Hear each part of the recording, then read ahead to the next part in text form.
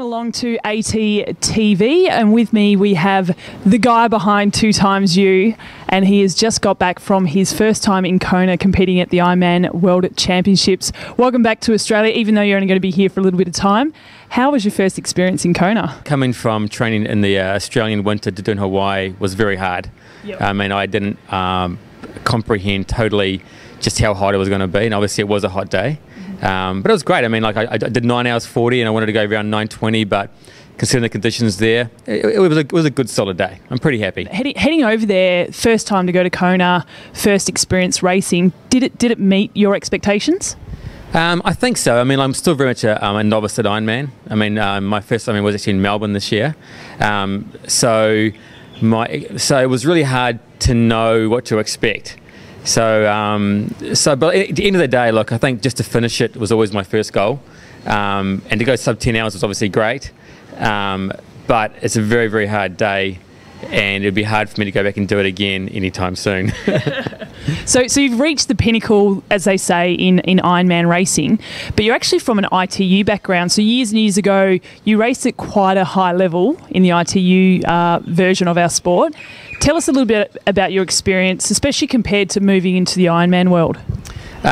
Way different. I mean, obviously, I was much lighter than I am now. Obviously, the run was really, really important back in the ITU days, and we ran a lot of fast interval running. And for Ironman, it's all about distance and time on your legs. So the training is completely different. I can't say I like one more than the other. They both have their good parts and bad parts.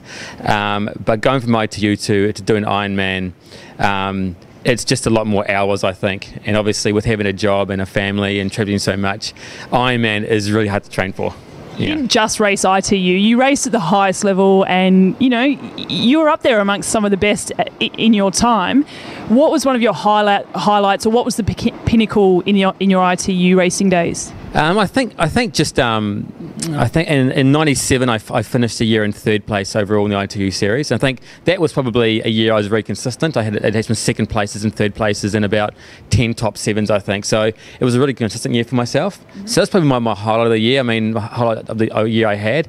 But even just the World Long Course Champs '96, where I got fourth behind Van Laird and Welshie and Spencer Smith, was another highlight too. This was my first World Championships in triathlon, and to get fourth, was pretty cool. So, how did you come up with the idea of 2XU, and how did you start? Well, I retired from racing in 2000, so I spent 3.5 years working at Orca over in New Zealand, and then I met up with two other guys, Aidan Clark and Clyde Davenport, both also really keen to form Australia's first real sporting brand. Even though I'm a Kiwi, I still loved Australia, and we moved here to do it. We won't hold it against you, people. And I mean, like, our goal was just really to create a high-performance sports brand. We saw brands like Nike, Adidas really go more towards the fashion side of things, and we saw a real hole in the market. Mm-hmm. So from day one, we've never been about being a triathlon brand. It's always been about being a sports brand. Yep. And so our vision was just to create a really high performance with fabrics, technology built in.